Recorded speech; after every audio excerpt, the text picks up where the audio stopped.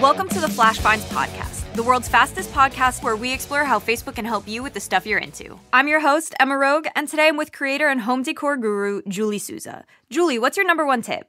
So if you're into home decor, I would suggest looking into Buy Nothing Facebook groups. It's a great way to explore your style, all for free. Ooh, we love free stuff. Thanks, Julie. See you next time on the Flash Finds podcast, all about discovering the stuff on Facebook you care about. Bye. If you're thinking, I should go for a run today, but it looks like it could rain, Sierra says save on epic rain jackets. If you're also thinking, but I can't go out in these beat-up old running shoes, Sierra says save on top brand running shoes. And if you're still thinking, but I'm also busy performing brain surgery, well then we say, you really should have led with that. Sierra, let's get moving to your local store, like now. Go! This episode is brought to you by Twizzlers. Long day, late night, feeling a little bored?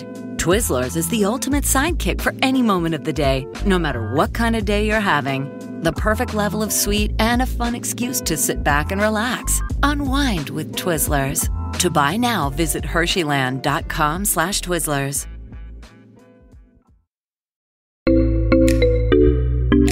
Age of Radio. It's Taken 2 with Liam Neeson. Yes, Taken 2 with Liam Neeson. This film is set in Constantinople. I think you mean Istanbul. It is full of tropes and plot convenience too. Why'd they make it? I can't say. Neeson just wanted a super payday. It's Taken 2 with Liam Neeson. Yes, Taken 2 with Liam Neeson. Was this one better than the first? No, but it's certainly not the worst. You know when I pick a movie, that's when I'm under pressure now. The question always comes back to me, what were they thinking now? Whoa, what were they thinking?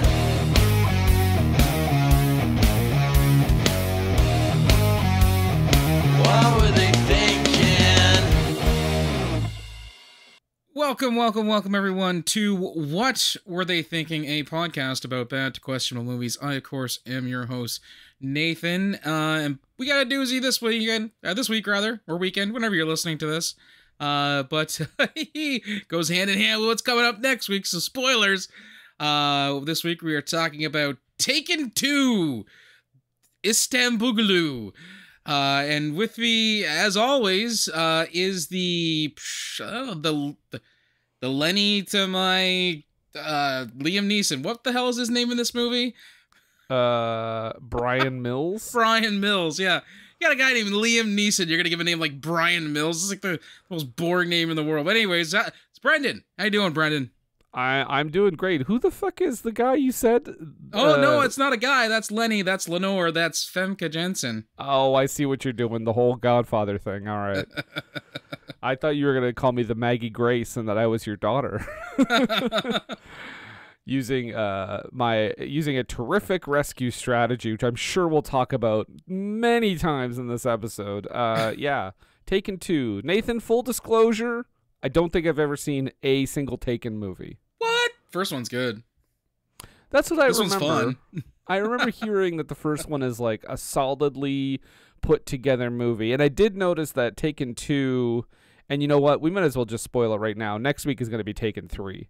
We're doing back-to-back sequels. We're doing it. But I did notice that this one and Taken ever. I did notice that this one and Taken 3 were both directed by a different person than the first one, and Luc Besson has no involvement in this one or the third one. I think he gets a writing credit in the first one, and this one. Oh, maybe like a story by credit, something like that. I know he's got something other than just like producer credit. He's got like a writing credit and of course characters based on credit, based on the novel Push by Sapphire. That's got to be it. Yeah. It's a very loose adaptation, Nathan. It plays fast and loose with the rules, but it's more or less precious. It was really interesting to see Mariah Carey play a human trafficker. I did think it was questionable to have Liam Neeson play Precious, though. I thought that was pushing it a bit far. Well, I mean, fairness to him, he definitely went, all out eating those, that fried chicken and pig knuckles. So, unfortunately, the movie's hard to watch. Oh yeah.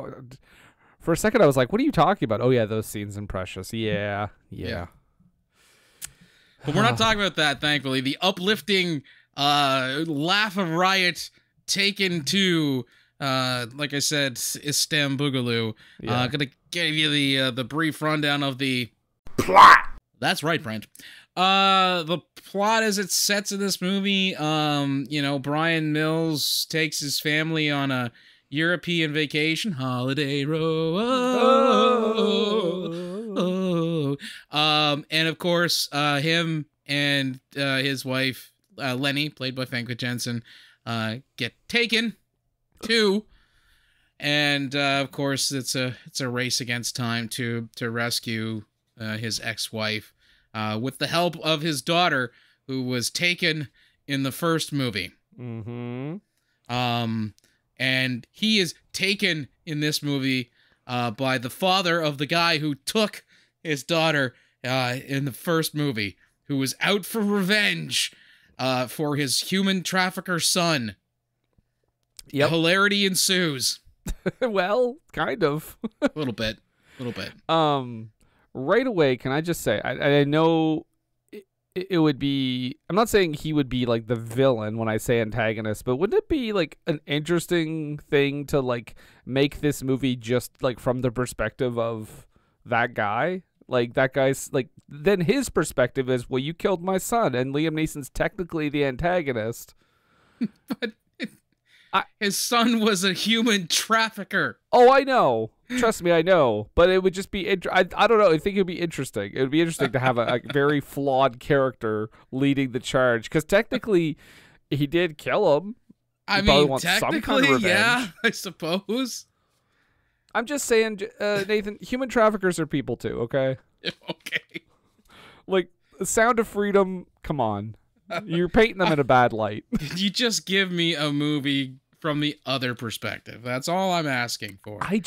Listen, I'm just asking questions. That's all I'm doing. That's all I'm doing. Oh, man. Yeah, Taken 2. What a film. Yeah, well, I mean, like I said in the plot rundown, the antagonist is the dad of the guy who was, I guess he used to be head of the kidnapping outfit. I mean, because he wasn't, he kidnapped the girls and sold them, but I mean, he wasn't the head of the criminal family that was running the whole shebang. But because Liam Neeson, spoiler alert, stuck a couple of railroad spikes through the guy's legs and tacked him to a chair hooked up to an electrical current and, basically left the lights on until his heart exploded. The father feels like he is been wronged and needs to take out, a blood oath revenge for his son who kidnapped unsuspecting tourist women and sold them into slavery. I'm sorry, real quick. That's how Liam Neeson kills the bad guy in the first one? Well, that's how he that's how he kills the guy who kidnapped his daughter. He continues to kill after that because there's other bad guys in the way of him getting to his daughter. But it's an amazing interrogation scene. The North American film cut of this gave where he just attached like battery cable diodes to the guy and did it. But in the European far superior cut, he actually rammed a couple of spikes through the guy's quadriceps and hooked him up to the electrical juice. Is this like the R-rated cut? Because I know Taken, all of these movies are PG-13. Oh yeah, no, that one's definitely it's the unrated, I guess, version. But the European cut, as I've been told. I want to ask you a question because again, I don't think I've seen the first one, and if I do, I don't remember a single thing except his particular set of skills that he mentions in the trailer 800 times. Which is it's really kind of a meme or a trope at this point. Yeah, I kind of know because it's in the everything. World. Yeah. But my question is, okay, because the action scenes in this movie are shot terribly. Like, right. You can't tell, and it's not even like I look back at like Born Identity, and I know you there can was say like it, criticism all Albanians look alike, Brendan. That's what you're getting at. I could tell who I was looking at. I just mean like, like I look back at like Born Identity and like movies like that, where I look back and I'm like, oh, it was like shot in a different way, but it wasn't shot poorly. It was just shot like with kinetic kind of editing. But this is like, there's no like geography of where you are at any given moment. And I mean, I'm assuming it has a lot to do with Liam Neeson being a man that doesn't actually move like this. I mean, there's a famous shot in this one or the next one, spoiler alert if I've ruined the next one, where he's climbing a fence, and I think there's like 12 edits. That's the next one, I believe. Is it? Okay. Yeah, it just... he's running from the cops. Yeah, like I'm assuming that's what like this director does not know how to shoot an action scene. Like every hand-to-hand combat scene is awful. No, the first one is definitely much better put together. From story, from the filming itself, everything. The second one is fun, but this is very samey. Like I said, we've got the same idea. They go to a European city, they get taken, and they have to fight against Albanian gangsters to save someone. Right? That's the same thing. The stand-up and cheer line, of course, is when Liam Neeson calls his daughter and says, darling, your mother and I are about to be taken. He says that in the first one. Does he? Yeah, because when he calls like I hate the word. This is the good one, but when she arrives in Paris, her and her friend are staying in this apartment, and it's got like it's got like a courtyard view, so you can see across the courtyard to the other side of the apartment, sort of thing. And she's talking on the phone, and she sees her friend get grabbed by the Albanian gangsters, and she's on the phone with her dad, and he says to her, "I don't want to alarm you, but you're about to be taken." So, yeah, it was just funny. I would have liked if I think it would have been more on the nose in this one if he had called her and said, "Your mother's been taken, and I'm going to be taken too." And then he slowly looked at the camera and he's like, "Right, guys, right?" And then Mariah broke your ribs. Yeah, I died that night. Yeah, and that line's wild. There's so much stuff in this movie. I mean, my eyes went into the back of my brain. So much eye rolling. So much eye rolling. Yeah. I mean, the movie starts out, innocently enough, where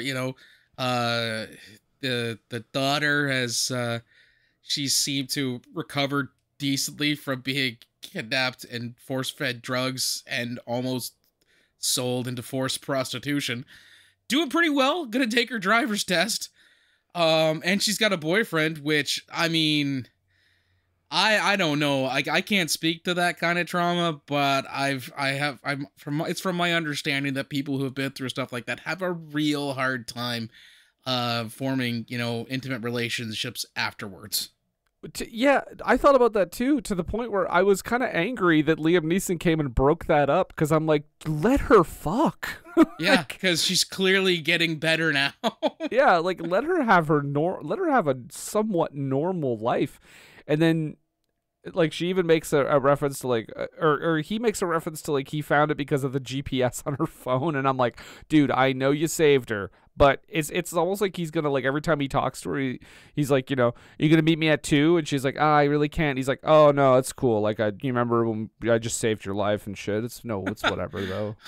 I actually, full disclosure, there were points where at the first here when he's talking about the steps that he's taking, or the step that he's taken to preserve her safety, was due to what happened to her not even 3 years ago. And you know, and when she says, how did you find me? And he's like, I put the GPS I put on your phone.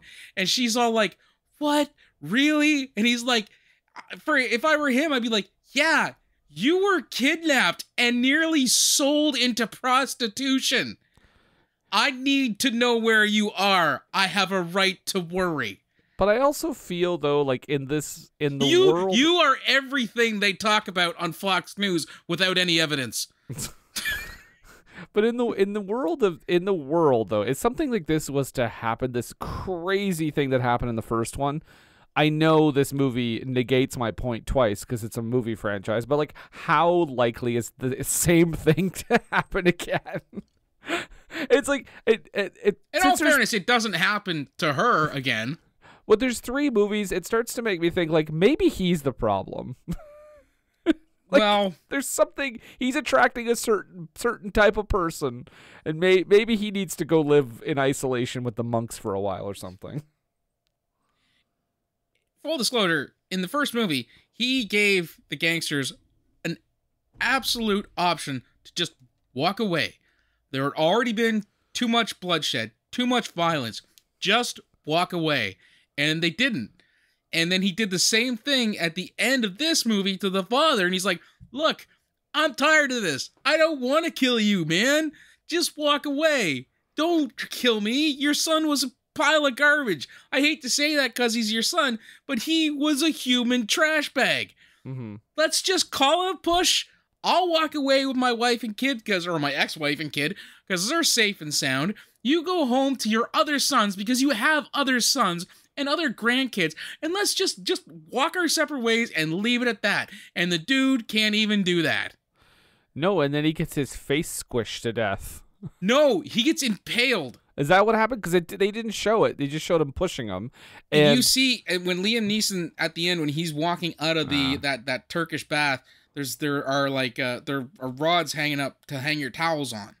See, yeah, he got fucking pie faced into one of those. I missed that. He didn't just get pie faced to death. I missed that, and all I thought was that he just squashed his face with his hand, and I'm like, wow, that's a tough motherfucker. I mean, maybe they didn't take him seriously in the first one because Liam Neeson is an aged man. Even in the first one, it's like he's just like a sad dad. He's like a sad dad with CIA training. Well, yeah, because he's retired even when the first movie starts. You know what? I vaguely remember something about the first movie now. Doesn't like the daughter's friend get killed, but she gets taken? Yes, No, they both get taken at the same time, but her friend dies in captivity. Right, because you got to have one die so that the threat is taken seriously. Right.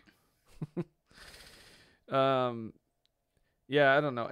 So, did you notice? Did you notice the little shout out to the little kowtowing to China in the middle of this movie or at the beginning of this movie? They're quickly just like, Famke Janssen is like, yeah, we were gonna go to China for spring break, and I'm like, China? That's yeah, her husband was gonna take them on because they really wanted to work out their marriage and because they're going through some rough stuff. Yeah, I just thought that was a interesting choice of place to go for spring break. It feels very much like when when Skyscraper is set in China. I'm like, oh, okay, sure. I mean, you would think, given the buildings in Dubai, yeah, you think they would set Skyscraper there, but I mean, movies make a lot of money there. I get it. Yep. I just like the idea of like throwing that in real quick. We got to make sure we get distribution there. What can we throw in there? Yeah. It's like they should have went to China. That's the point we're driving home with this movie. Well, then again, if they went to China, maybe they wouldn't get a release because they would show how dangerous it is. And China's like, no, this is a happy place full of all happy people. It's peaceful and no one gets hurt. What I mean is that that Lenny and Kim and Stuart, I think the guy's name is, if Stuart had kept his word, because he's a scumbag through and through. Mm-hmm. More on that next week. If they had gone to China, they wouldn't have been anywhere near Constantinople, and it would have just been Liam Neeson who would have been taken and fought off the Albanian gangsters. Yeah. So, I think that's the China is a safer place than Constantinople. Not Istanbul? No, not Istanbul. Oh, okay. So, because the whole thing is they're going to go on, the daughter and wife are going to go on spring break in China, and the stepdad basically cancels the trip and fucks them over. So he's like, well, come with me. I don't know why I keep doing the accent. He's not doing the accent in the movie. But he's like, well, it's slight. You can still hear it. Come with me to Istanbul. And they're like, yeah, sure, why not? And then when they show up there and they're at the hotel, I get that Liam Neeson's looking around because he's suspicious of this one guy. But if you didn't know who he was, it would just look like he was racial profiling everyone because he keeps looking at, like, the people from the country with, like, side eyes. And it's like, oh, this old man is just going to fucking complain that he let those people in the hotel. Which is funny because he was actually finishing up a security detail for an Islamic Shah. In the first one? No, in the second one. That's why he was in Istanbul. Oh, wait, hold on. Something else. Isn't the first one he's guarding like a pop star? Yes, that does happen, but it's more of a bookend story. Maybe I have seen parts of the first movie. I'm remembering little bits here and there. Of course, we get the scene with the CIA buddies, which we had that in the first one, and we have these cameos for these guys in this one here. And I remember at the time seeing them again in this movie and going, man, why can't they just make a movie where, you know, these guys are like the A-Team? Of course, this is before the A-Team came out and Liam Neeson was actually fucking Hannibal. Why can't they make a movie like A-Team where these guys are all working together? Unbeknownst to me, I should have been careful what I wish for. More on that next week. Okay. I did like how their group is very catty. There's one part where one of them goes, "Oh, don't go there, friend." Oh, yes. And you know the original line was "Don't go there, girlfriend." It had to be. That would have been great. But they're very much like, "Oh, are you gonna get back with Lenny?" Well, I don't know. Well, girl. No, he gets fed up with it. Goes, "Can't we just talk about basketball?" Yeah, and they're like, everyone take out their books. There wasn't their their burn books. There, yeah, their burn book. They're all talking about their crushes. Yeah. But of course, Lenny and Kim, they go to Constantinople, and the first night there, Liam Neeson gets to go on this like daddy-daughter date with Kim and give her this European/Asian history about how one side is Europe, the other side is Asia, and every war since time immemorial has been fought, and this is the nexus point. Yeah, because that's what I do when I have my girls and we go out for stuff. I sit around and I talk about how St. John almost burned to the ground, and you know how in Quebec, Frontenac said he'd reply with the mouth of his cannon. Because you know what, if it's one thing that late teen, young adult women love, is when their dads talk to them about historical war situations. Very true. Also, this date was too romantic for my liking. They certainly could have picked a different musical cue, that's for sure. There was a weird vibe throughout this whole thing. And I think the music didn't do it any favors, but when he asked her if she wanted a tea, and he orders her a tea, he gives it to her, and he kind of sits back and puts the old arm around her, and I'm like, all right, movie, just be careful. Okay? Just, you're treading a very fine line right now. The big twist is that Bryan Mills has fallen in with human traffickers. You know what, I thought about it, and they're not so bad. You just gotta really talk to them to understand them. It's not see where they're coming from. It's not a black and white situation here, guys. I mean, I talked to the guy that I killed's father, and he really opened my eyes. I did say I felt that this whole scene with them on the boat was guest directed by J.J. Abrams. Oh, the solar flares? Oh, constantly in this scene. Yeah, this is like that moment in Sin City where Quentin Tarantino directs that one scene. Exactly. Yeah. I did like that.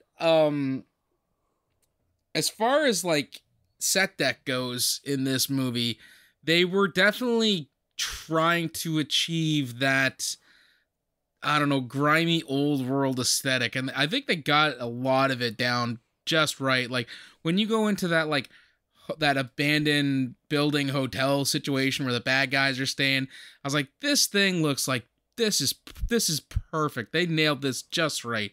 It's a shame that it was followed by fight scenes that you couldn't see hardly anything.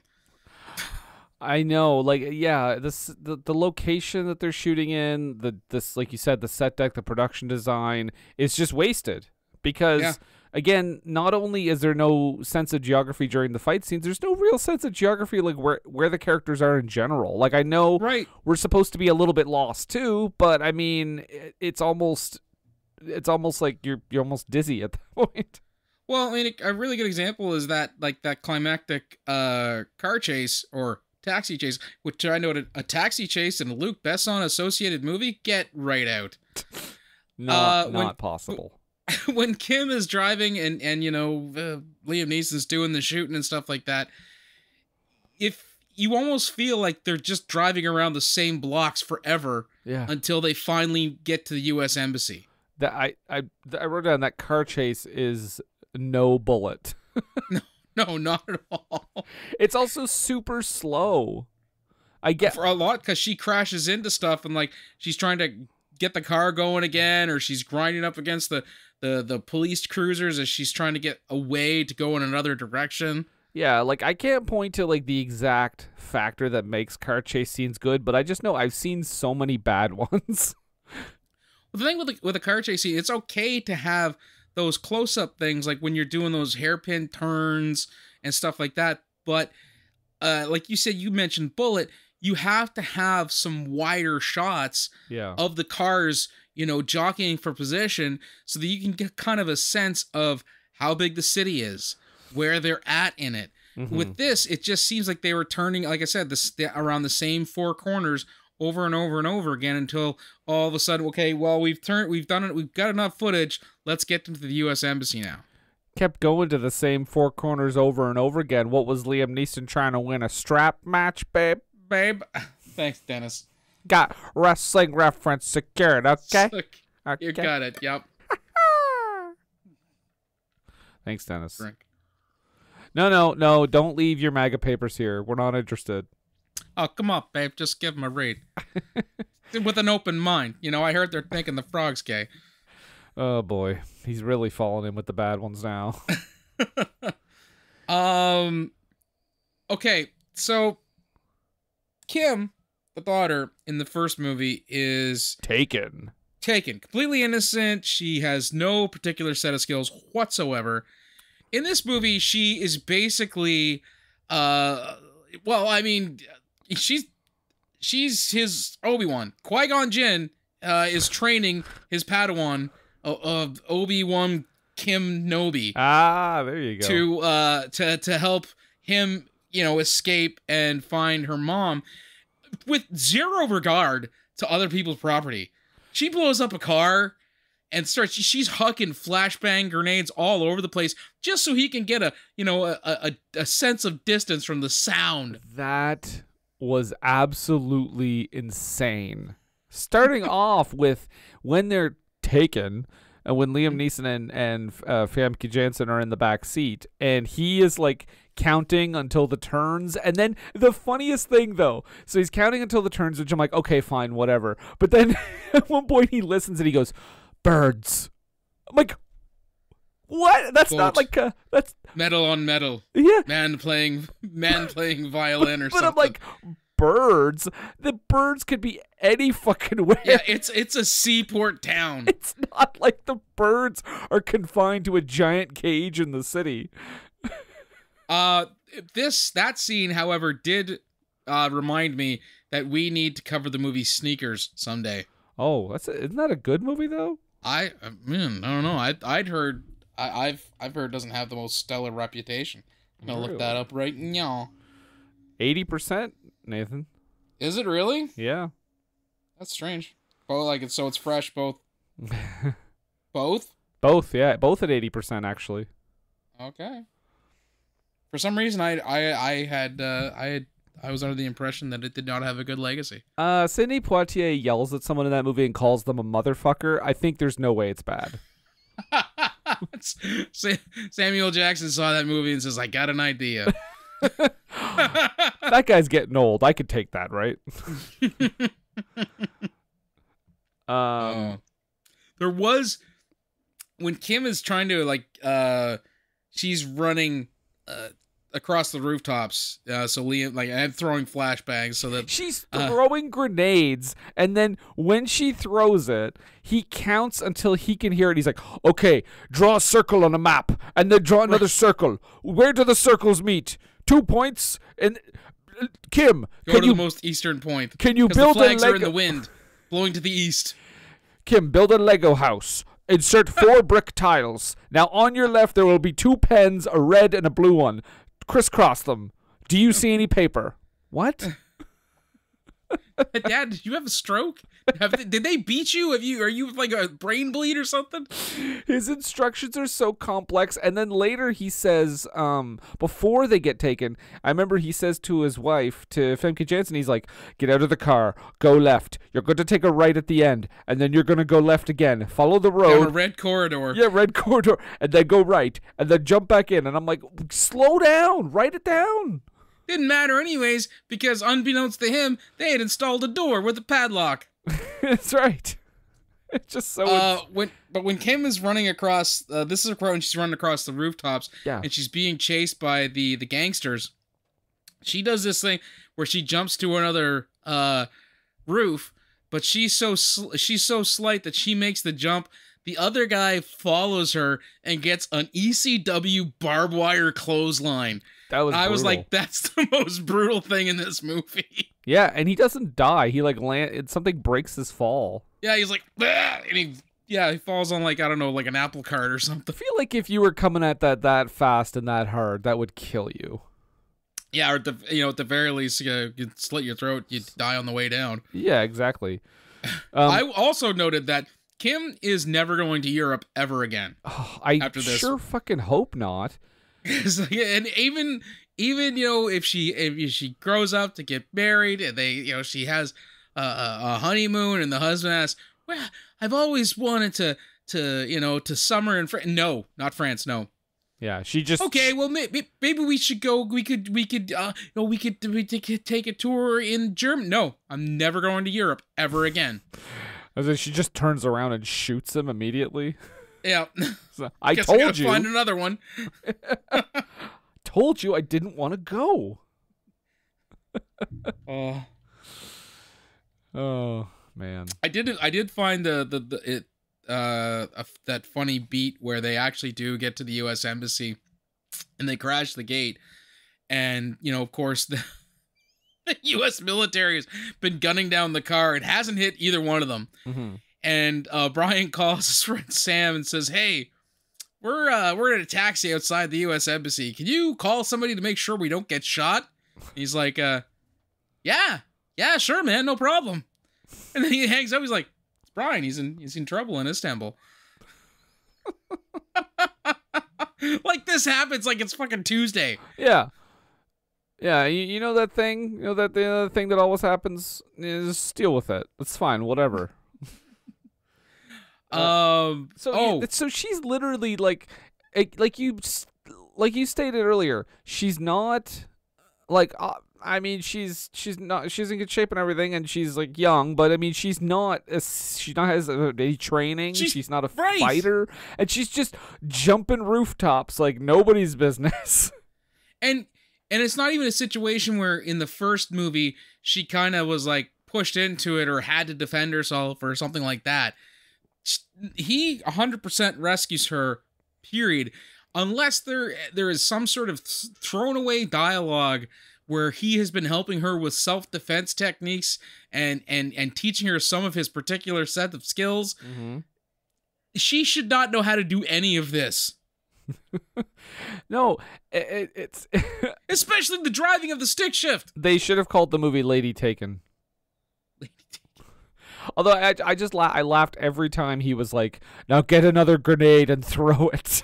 Like, stop getting your fucking daughter to throw grenades in the middle of the town square. You're clearly creating an international incident. She blew up a car.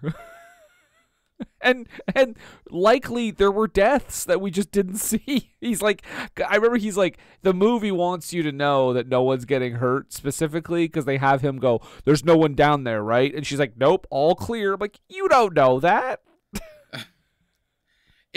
Regardless of that, she may have blown up that car and no one was on that rooftop of the parking garage. But I feel that when she was running across rooftops, just hucking grenades left, right, and center off the roofs, there were people down below. Yeah. Knocked out their Wi-Fi. That was it. Less least was their worries. Yeah. I also found it interesting because at one point when he is actually being held, they bring in Lenny, Famke Janssen, and they give her like a little cut on her neck. They don't cut her throat, but they just give her this little cut on the neck that's going to make her bleed, and they hang her upside down, which of course is going to continue to bleed until she kind of drowns in her own blood.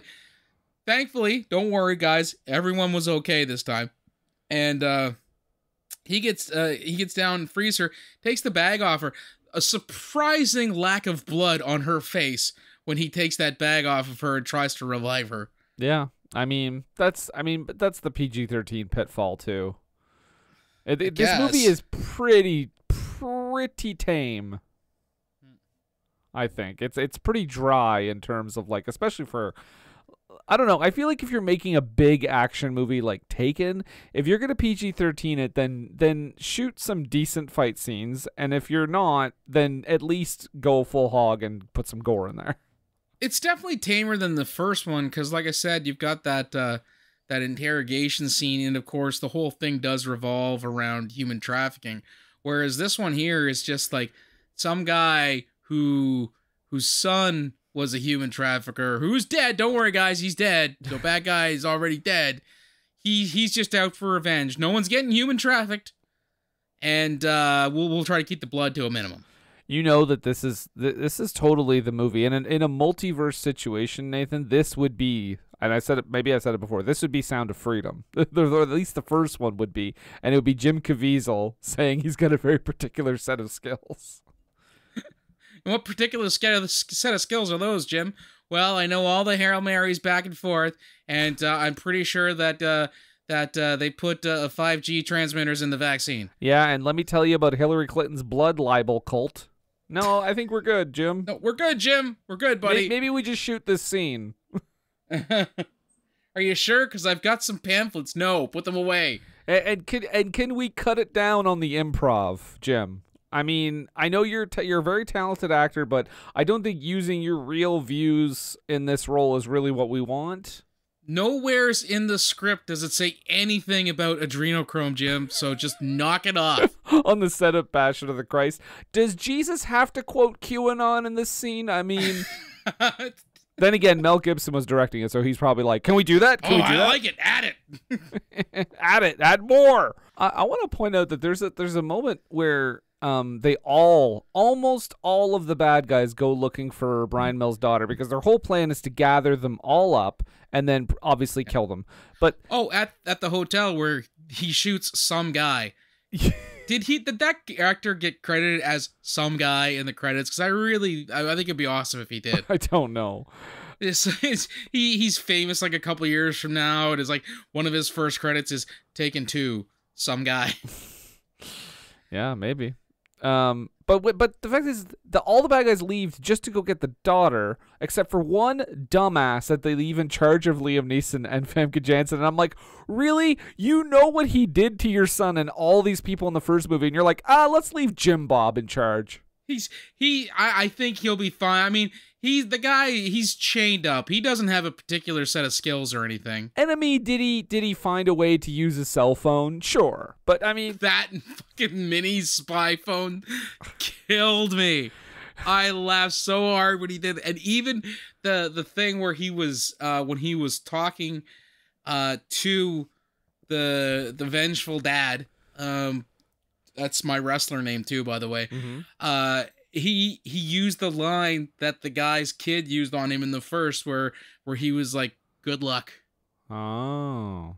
Yeah, I was like, "Oh, I see what you're doing, movie. Just referencing the way better one that came before this one. I get you." I kind of want to see Liam Neeson go back and make another Taken movie in about 5 or 6 years, where he's like really starting to show his age, and every time he does like he takes out his little technology, he like has to put on his cheaters. Like he can't quite figure out. Hold on. I'm trying to get the settings here. The settings, programming this thing, it's not one of my particular sets of skills. What I'm going to need you to do is to keep talking, because I'm trying to record and trace this conversation. and Kim's there, and she's like, "Oh God, Dad, just give it to me. Give it to me. Come on, no, just no. I think I can do this, Kim. I need to do this." Keep throwing grenades, Dad. We have a tracker. There is a GPS in the car. You don't need to throw grenades to know where to pick me up at school. Or I guess at that point, work? Yeah. Because I think I don't know. Yeah, she's done school by that time, because I think she was in her senior year when this one was all said and done. Yeah. I mean, after I almost became human trafficked, I don't know that school would be a huge priority for me. No. I also love the when she finally finds him, because he had to leave Famke Janssen there, because he couldn't get her because that she had too many people around her, and he goes like, "Hey, I found you," and then she's like, "Where's Mom?" I kind of wanted him to be like, "Shit, I knew I forgot something." Motherfucker. Oh, damn it. Well, honey, it's been throw some more grenades. I'll be back. Oh, I was thinking, he's like, "It's been a hell of a run. Let's go." Which, I mean, yeah. More on that next week. I know. Oh, I know that's coming, which is one of those sequel things that annoys me, but we'll get there. It was bullshit. There's so much bullshit I have to say about it. I got all pent up for next week. Take 3 next week, or should I say take 3 and... Take 3 and... Not Tekken, but... Let's never of course again. We have to... What's that? Oh, I said Tekken. Let's never again. Okay. Of course we have to relive the sneakers scene when he goes back, because he does, like you said, "Oh shit, I forgot your mom. I gotta go back and find her."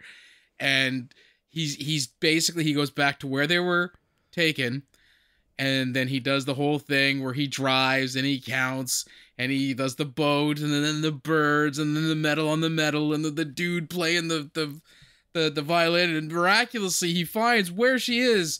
And, kills a bunch of Albanians. Yeah, thankfully everyone was in the exact same place that they were when they were taken a while back. Right. Of course, he rescues her. There is the final, not the fight between him and the vengeful dad, but there is that bit of a fight with, I guess he would be like the underling, the right-hand man of the vengeful dad. Mm-hmm. That's a pretty decent little fight scene, but then the last thing, that showdown with vengeful dad, is super anticlimactic. Yeah. Because they just have that exchange, and then he fucking pie faces the guy into a pillar. To which, again, I thought he just squished his face to death. I also thought that was... I wrote down, I was like... I mean, I know you said this kind of happens in the first one, but I wrote down, I was like, really, Liam Neeson? Do you think he's just going to mend his ways? Right. He's taken a blood oath. Yeah, he's like, "Do you promise not to hurt me? And you'll never... I'll put my gun down, and I'll just walk away. And you'll never do it again. Promise, pinky swear. Make a god promise." I mean, to be fair, he does take the bullets out of the gun. Right, because he's not an idiot. But then it's funny when the guy uses the gun and it clicks, and Liam Neeson's like, he almost looks like inconvenience, like, "Oh, I've got to kill you now, I guess." Yeah. And I don't know, it's like, he almost seems like, they don't put it in there, but it would have been great if he had just said, "I'm not mad, I'm just disappointed," and then fucking pie-faced him into the pillar. Just like a mildly inconvenienced father. Yeah. Yeah. And then that's it. It's fast forward 3 weeks later, and Kim passes her driving test because, yay, that's not the most ridiculously big thing that she's had to overcome in the last little while. And they have ice cream with her boyfriend. That boyfriend is somebody, isn't he? He sure is. Luke something. Am I get that right? Is it Lucas Gage? Think so. 1 second. I want to point out the best cameo, though, at the end is her driving instructor is Lunel, a.k.a. Borat's wife. Yes. Loved seeing her show up. I knew her from somewhere. Yeah, I was like, oh, it's Lunel. And then, well, my question is, maybe this is common practice in the United States. I don't know. But when you did your driving test and you were parallel parking, they didn't put an actual car behind you, did they? No. And I also want to take this movie to task. When he's teaching her how to parallel park, she doesn't have to parallel park. No. She just backs into a parking spot. That's the other thing, too. I was like, fuck you. I actually had to parallel park with something in front of me and behind me. Yeah, I didn't. When I did mine, it was pylons with broomsticks sticking out. Yeah, pylons. Because they're not going to make you do that on a street. Yeah, exactly. Because you could damage somebody's car if you don't know how to do it. Yeah, because the person giving the test has no idea how much experience you have. Exactly. Luke Grimes, by the way, Grimes was the fella who was the boyfriend for a cup of coffee in this movie. The brother of Grimes, the former Frank Grimes from The Simpsons. Oh, I was like Grimes, Elon Musk's ex-girlfriend. Oh, I thought you were gonna say Cameron Grimes from NXT, who recently got released. No, not Cameron Grimes, unfortunately. But maybe one day. I don't even know what that means. Yeah, he'll be his brother at some point. Right. If the father of Cameron Grimes will marry the mother of Luke Grimes, and they will be stepbrothers, even though Cameron Grimes isn't his real name. If you just believe, it might happen. Right. I want to mention that it is like the most, like, it's almost parody level how happy they are at the end. When they're all sitting there, literally, like you said, eating ice cream. The boyfriend's there, which Liam Neeson gives a quick, like, oh, I don't know. Well, okay. And they just kind of sit there. I mean, kudos to the movie for Let's go for frosty chocolate milkshakes. At least kudos to the movie for not having him find out something about the boyfriend, and then he has to beat him up and stuff. And he's like, what? That last name, is it Albanian? Fucking Bryan Mills just racist towards Albanians. Goddamn Albanians. Luke Grimes' character turns out to be like third cousin twice removed from the guy he killed in the first one, and he has also sworn a blood oath. There is a huge action set piece fight right there at the Santa Monica Pier. Well, a blood oath twice removed anyway. Right. Which is like, you know, it's like a scab oath. So I mean, what he wants to he just wants to, like, maybe, like, I don't know, make Bryan Mills stub his toe. And Bryan Mills still, like, resists and ends up killing him. Right. I was just trying to kick you in the shin. You will never touch my shin, boy. Goddamn Albanians. Bryan, what? Calm down, man. What a dumb fucking name for a Liam Neeson character. Bryan Mills. You get an awesome name like Liam Neeson, and you're playing Bryan Mills. And he's supposed that. I get it. Okay, he's got a particular set of skills, and he prides himself on living, like, kind of under the radar. But I mean, your name doesn't have to be super under the radar. I'm not saying it has to be like Flex Hard Cheese or, you know, Big Mick Large Huge or something like that. Yeah. But Bryan Mills, he sounds like an accountant. Right. Yeah, he just sounds, yeah. I guess maybe that's the idea, to make him sound not threatening, because in the first one it's supposed to be a surprise, right? That he's like to everyone else. He's activated when his kid gets taken. Yeah, I mean, it's not a surprise to the audience who would have seen the trailer and read the premise, but I mean, and be like, shit, yeah, I want to see Liam Neeson kill a bunch of Europeans. Like, wait, He's going to kill them? I thought this was just going to be a movie where he was going to call the authorities and await the due process. He was going to get her back. There was going to be negotiations. A ransom drop-off may happen. Yeah, just like in, like that scene in Fargo where the old man goes and, like, drops off the briefcase and gets fucking shot.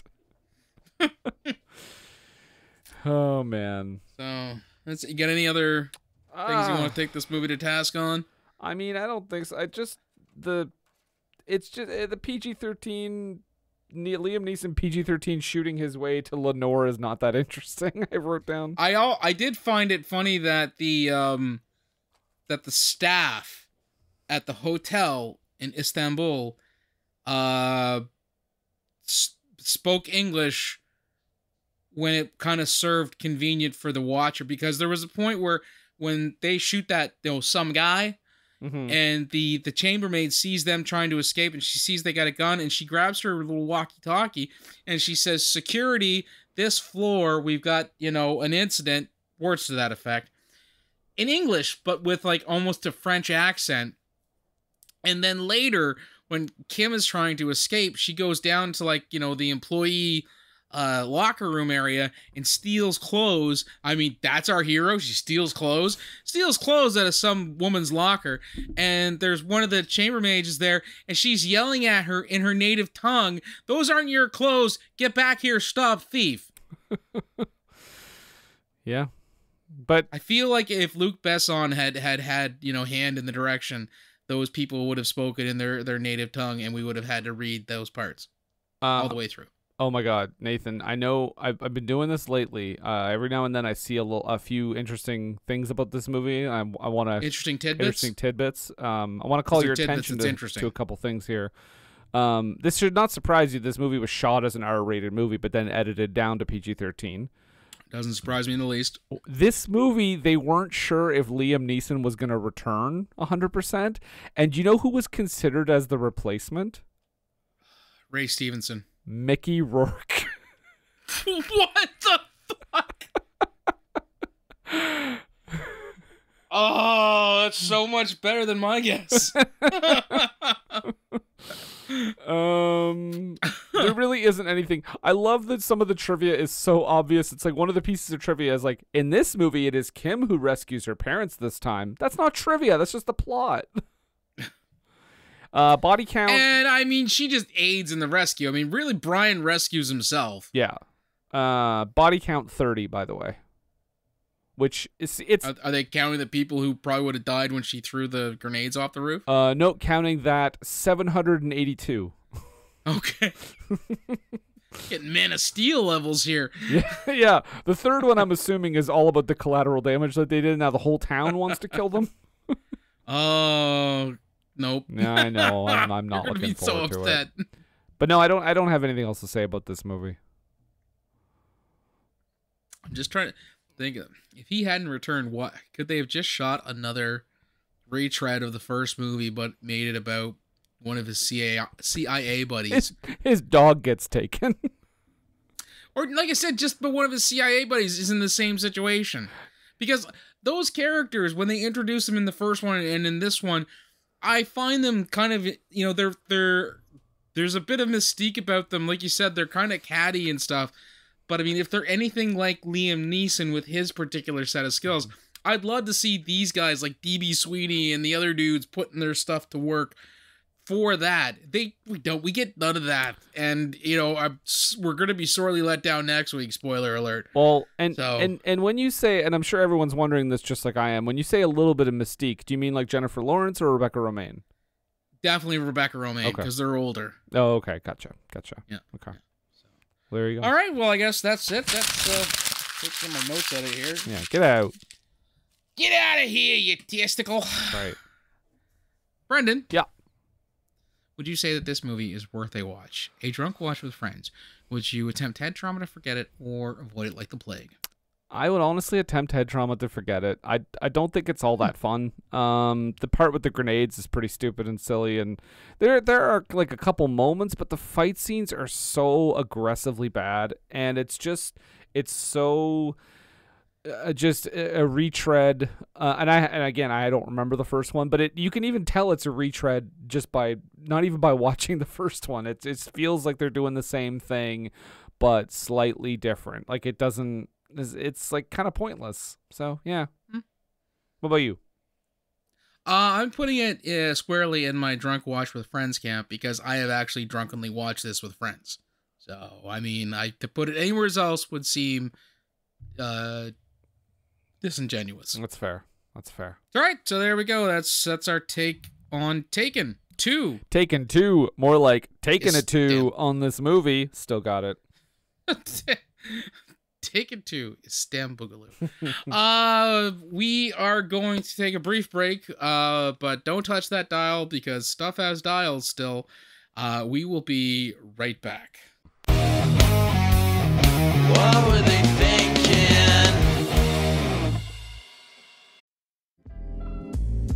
This episode is brought to you by Twizzlers. Long day, late night, feeling a little bored? Twizzlers is the ultimate sidekick for any moment of the day, no matter what kind of day you're having. The perfect level of sweet and a fun excuse to sit back and relax. Unwind with Twizzlers. To buy now, visit Hersheyland.com/Twizzlers. 3 great words. Free fries Friday. Especially when they're used in that exact order. Get a free medium fries with $1 minimum purchase. Ba-da-ba-ba-ba. Valid one time on Fridays at participating McDonald's through 12/31/24. Excludes tax. Must opt into rewards. And we're back. We were not taken. We're still here. No, we are still here. You do not need a particular set of skills to enjoy this portion of our podcast, which is affectionately known as the low haiku. But the rest of the podcast, you do need a particular set of skills to enjoy. Right. Specifically ones to deal with our bullshit and an extensive knowledge of pop culture and wrestling. I hope the censors are ready for that one. Jeepers creepers. Well, I'm reading the copy, and I'm just reading what's put in front of me like Ron Burgundy. Sure. That's understandable.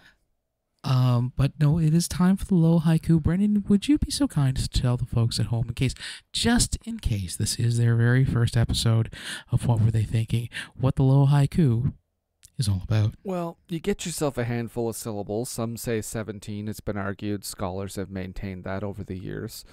And with those 17 syllables, we break down the movie we just broke down for about an hour-ish.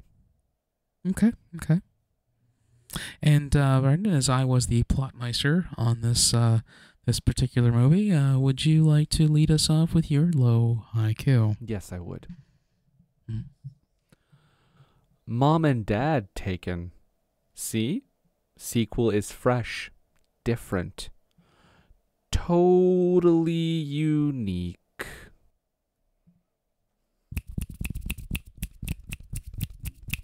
Very good. Very, very good. Thank you.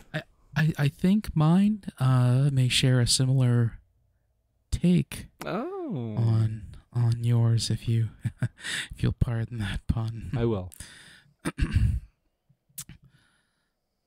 Writers did not have a particular set of skills to make this seem new. Thank you. Very good. Okay, and with that, we are going to just go get on out. Gotta get on. Gotta get on out. All these worried trouble thoughts gotta get on out of my head. I just was gonna say that I want to rock on out of low haiku. Whatever works, baby. Eddie Grant, don't fail me now. Oh, okay. So, well, you know what? We've kind of, we've had our poems and we've had our say, but we don't want you guys to think that we're the be all and end all when it comes to your opinions and whatnot. Yeah. I mean, there are a lot of Albanians and people of other religions in this movie. So I mean, I'm really trying to get you guys to do your own research in regards to the villains of this movie. So much so, Brandon, I think that we should tell them in a different way to use their particular set of skills, to do their own research. And what is there a particular set of skills or a particular set of ways that you could say to our folks to do their own research in regards to this movie and its villains? Jesus Christ, one of these days this intro is going to be an hour and a half. Yeah, I'd tell them to... Don't take a word for us.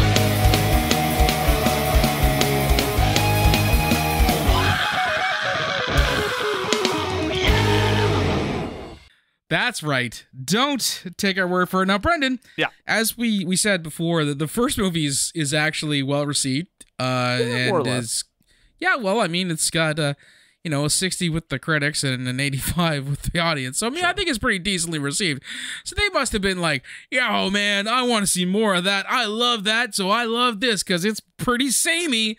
What did the folks think of this one? That is not, in fact, what the critics thought, because only 22% of the 173 critics liked it. Oh, okay. But the audience, I mean, they're a little more forgiving. Anything with Liam Neeson in action is bound to be boffo at the box office. Well, certainly not an 85. It turns out 52% of the audience of over 100,000 ratings said, yes, take me, Liam. Take me now to Browntown. Oh, goodness. Yeah. That was the quote. I'm just reading what it said. But, Nathan, you'll be delighted to know that Rotten Tomatoes has seemingly brought back our favorite section. Yay! But it's now called More Like This. But, I mean, if you liked Taken 2, yeah, you might also like... We're just going to keep it. If you like Taken 2, guess what? You might also like Taken. You might like Taken 3. Maybe not, though. Maybe not. You might like, not the first one, but Transporter 2? The Transporter Refueled? Is that the non-Jason Statham one? Yeah. Okay. I'm sure it's Which great. I think is a TV show. And then you might also enjoy, with a staggering 11%, Alex Cross. Starring Tyler Perry, Cinematic Auteur. Yeah, action star Tyler Perry. I wish he had put on the Medea suit just for one scene in that movie, like Big Mama's House or something. I mean, it couldn't have made it worse. It would have only made it better if you ask me. All right, let's get into the... let's get to these critics here and see... Yeah. Well, not going to get into these critics, but we're going to start reading some reviews here. Let's see. White guy noises. Michael Compton of Bowling Green Daily News. Remember that horrible shooting that happened where there? That massacre was, yeah. Yeah. This is a wildly absurd piece of cinema, so completely over the top and preposterous that it does manage to induce a bit of unintentional humor. Grade D. Okay. I will admit, I was laughing pretty hardly when Kim was just hucking fucking grenades left and right during this movie. It's easily the best part. Yeah. My boy... Ken Hankey from the Mountain Express out of Asheville, North Carolina. Old Cranky Hankey wrote, unfortunately, and somewhat embarrassingly for the human race, there appears to be a sizable market for movies as blitheringly idiotic as this. 1.5 out of 5. Holy moly, Ken. Now you know why they called him Cranky Hankey. Indeed. Well, if you're going to call on Ken Hankey, I'm going to call on a surprising word from my boy Roger Ebert of the Chicago Sun-Times, who actually says the cast is uniformly capable and dead serious, and if you're buying what Luc Besson is selling, he's not shortchanging you. 3 out of 4. Okay. Ebert is a rebel. Susan Granger from SSG Syndicate, who looks like Kristen Wiig's movie review character from Weekend Update, says, generic and mind-numbing. It leaves the door open for other, perhaps inevitable installment.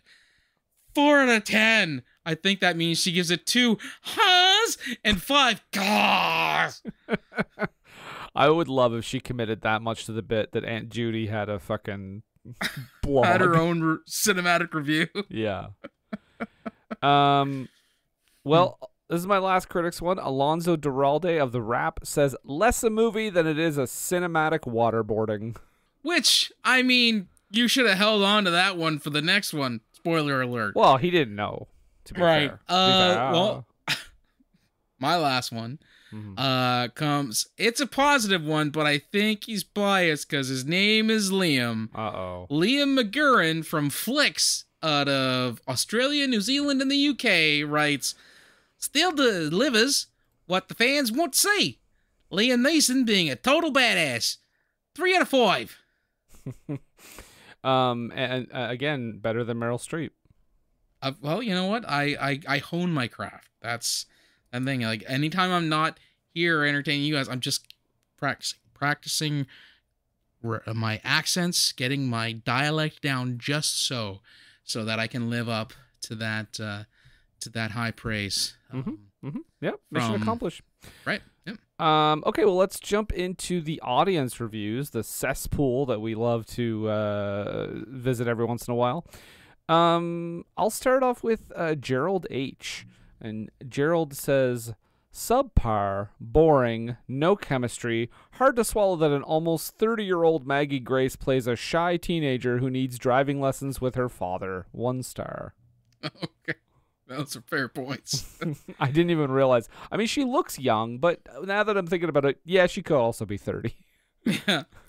Well, my first one comes from Ace R, and I can only assume that's Ace Rimmer. Arnold Ace Rimmer from Red Dwarf. Okay. And he writes, this is a good movie. It's not one of Liam Neeson's best films, but it's not bad either. It's worth seeing, though. 3.5 out of stars. Wow. Smoke me a kipper. I'll be back for breakfast. There you go. That's a little reference for you Red Dwarf fans out there. There you go. I'm assuming, because I've never seen it. It's Red Dwarf, yeah. Yeah, you said Red Dwarf earlier, so I put 2 and 2 together, and I got Red Dwarf. Hugh M. says, the U.S. Embassy is in Ankara, not Istanbul. Your writers need to take a class in foreign relations. 2 out of stars. Brilliant. I love the fact that he's addressing Thank you, them. Hugh Morris. No, that's true. I forgot. I didn't even think about that. I love the fact that he's addressing as if like the studio reads these and was like, can you call in the writers of Taken 2? This is ridiculous, guys. I mean, come on. Ankara, guys.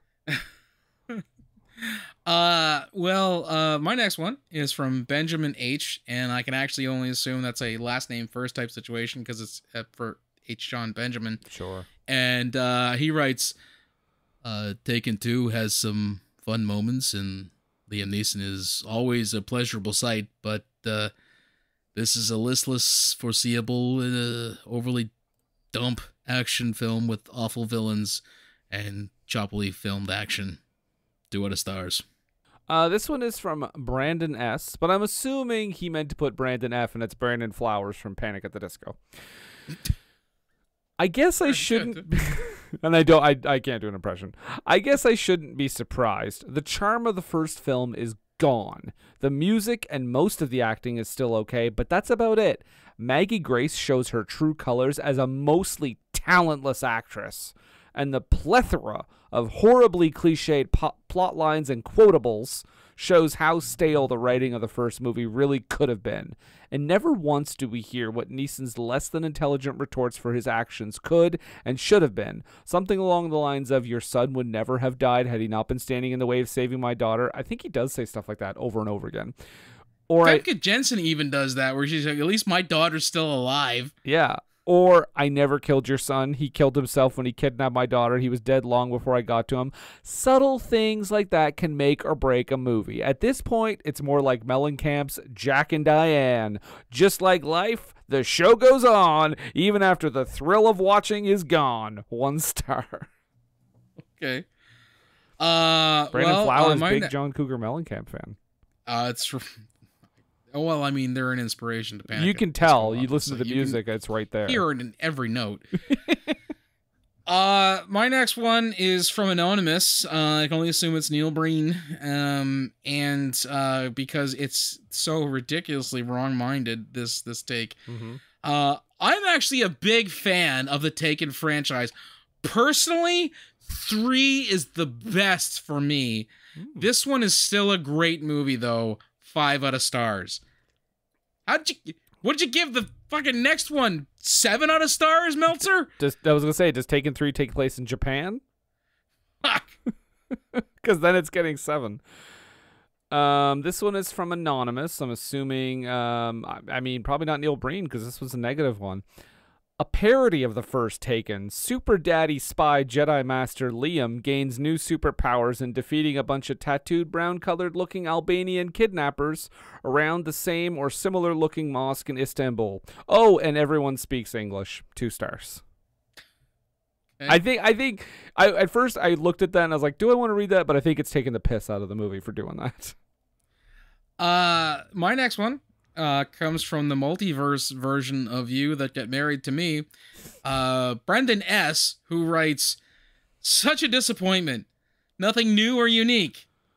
Just same premise, but way worse. I'm thinking Brendan S. meant the same premise, but just same premise, but way worse.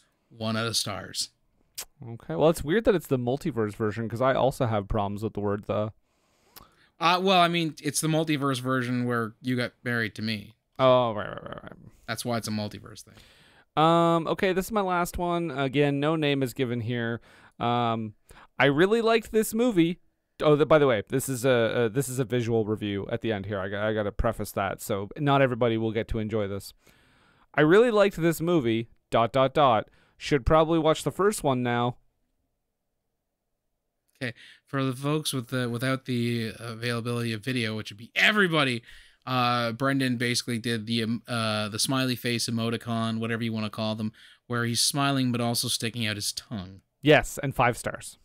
The Miley Cyrus emoji, I think, would be the best. I would use it all the time. Okay. All right. I got one more coming at you here. This one is from, I'm guessing it's from Neil Breen, because it's anonymous again. And Neil writes this time, fuck Rotten Tomatoes is a good movie.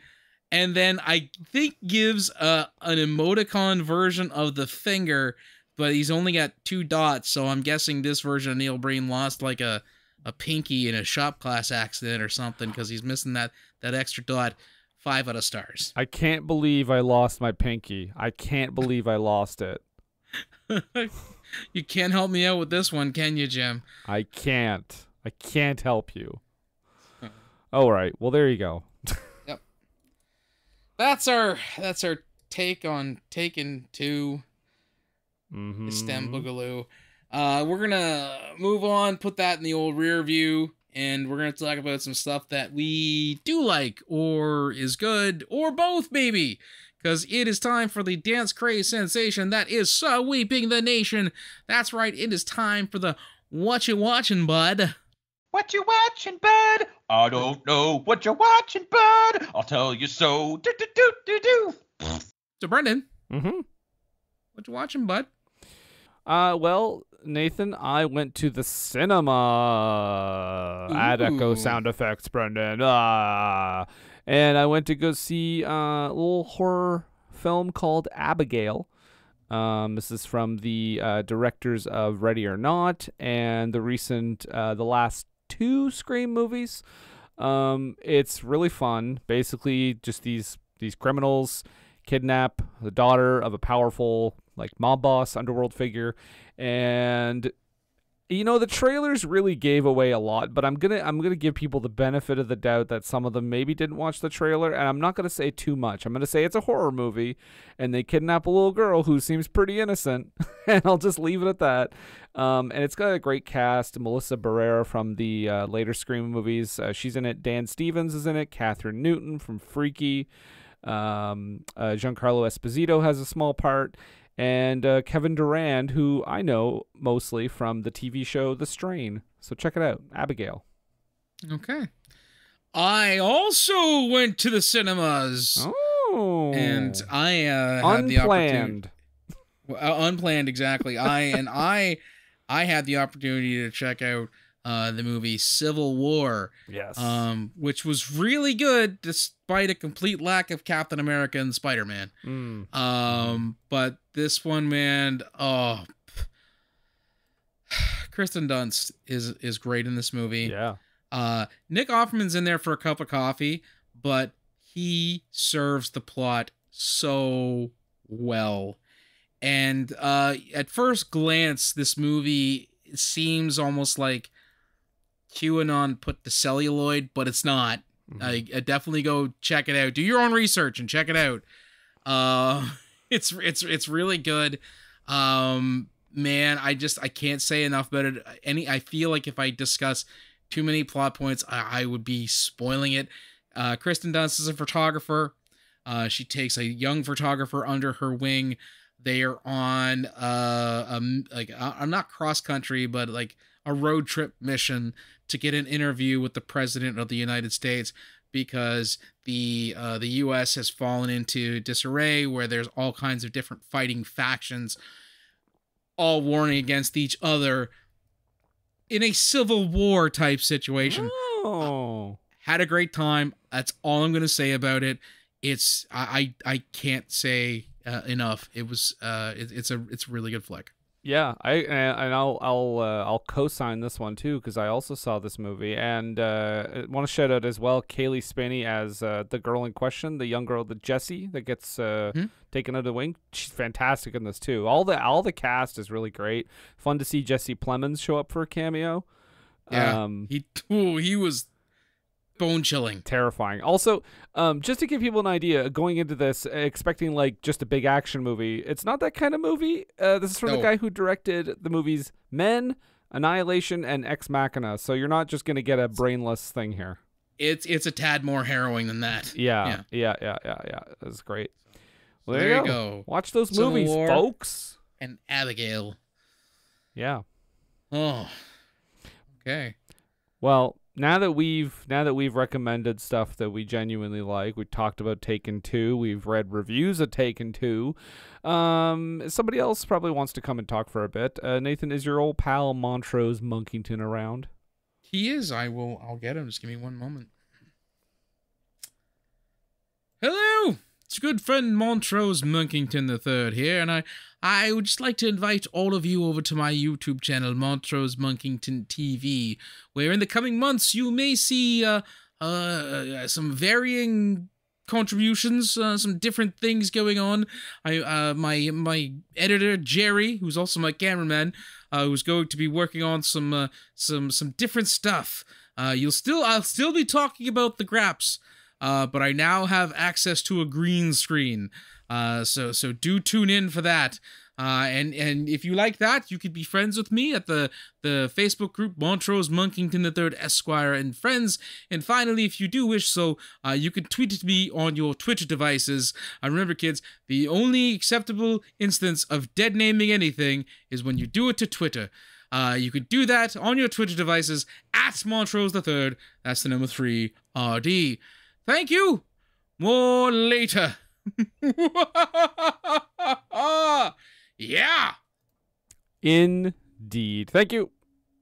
You're welcome. Yeah, good point there. That is the only thing I'm thing I'm okay with dead naming. Mostly because it belongs now to an awful human being. Yeah. But speaking of that awful human being, we're also on that platform. We're on Twitter. Oh, I thought you were gonna tell me you bought a fucking Cybertruck. Yeah. I've just started investing in Dogecoin, Nathan. I'm going. I actually recently saw the Cybertruck described as the incel Camino. That's pretty good. No, but we're begrudgingly, we're on Twitter, and Blue Sky, and Blue Sky is probably better, and Instagram at WWTT Podcast. We're also on Facebook, just search for us there. We're on all the podcast apps, although I will mention that apparently Google Podcasts is going the way of the dodo in about a month. So if you use that, maybe try switching to something else. Maybe try a little independent one, or maybe just like YouTube Music or something. Do you think that was why our God's Not Dead episode took forever to get up there? No, I don't think so. I think it was just a glitch. Okay. Yeah. And then, of course, you can support us if you want to go to patreon.com/WWTT podcast. You can pick movies for us. You can be a guest and lots of cool stuff like that. There are bonus episodes on there. Of course, I finally went on there and decided to group them in a way that people can easily access them instead of just doing a bunch of searches and trying to find them. So they're the quality of life improvements. Yeah, exactly. Yeah, we've upped the budget on this SEO, I guess. But yeah, that's Redbubble, TeePublic. That's pretty much it, though. I guess at this point, I'll ask you questions, Nathan. But maybe I've paid theater money for all 3 Taken movies, so I feel that I have those answers for you. Well, thank you for your sacrifice. Thank you for your service. I mean, maybe these questions will be answered next week, but I guess I just got to ask. In a movie, in which Liam Neeson tells his daughter that the best way to locate someone is to throw grenades in a crowded city. Right. In a movie in which a young lady who may also be 30, who was all but a victim in the first movie, suddenly has at least a quarter of a particular set of skills in this one. Right.